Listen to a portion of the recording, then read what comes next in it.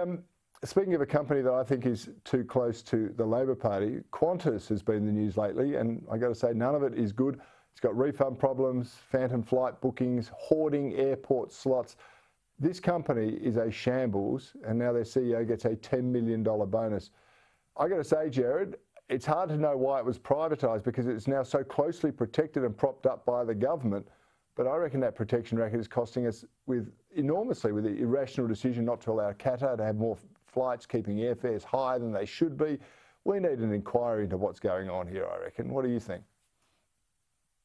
Yeah, look, Cory, you're right. I mean, I'm not a fan of privatisation of infrastructure, but I was never against the privatisation of Qantas and Telstra because they're retail, fast-moving retail industries, and they're not meant to be monopolies.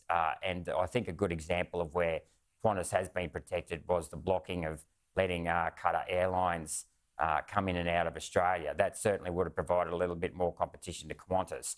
Mind you, however, though, Alan Joyce has been absolutely milking this company dry for his own benefit. For him to get a $10 million bonus in light of the handouts that Qantas got throughout the COVID crisis, I just think is arrogance writ large. Now, what's interesting about this, you'd think Anthony Albanese, if he could read the mood of the Australian people, would be running a mile from hanging out with Alan Joyce, but he seems to be hanging out with him all the time. And it just goes to show, I think, how out of touch Anthony Albanese is the fact that he can't even see how arrogant and how out of touch Alan Joyce is.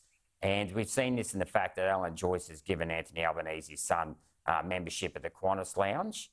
That in itself just reeks of arrogance. The other thing that Qantas needs to be called out on is that they wouldn't refund that $500 million of cancelled bookings throughout COVID. Now, they've had to back down on that due to embarrassment. But yet again, this is a company that's out of touch. It's not interested in serving the people. It seems to be more interested in pushing its ideological agenda, not the least the Voice, and as well as that, Alan Joyce's own back pocket.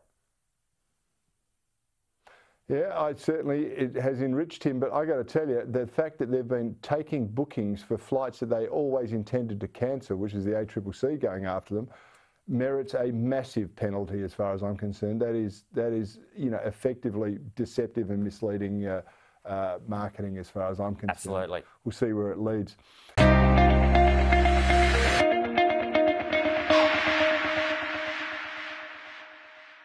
Authorised G. Rennick, LNP Chermside.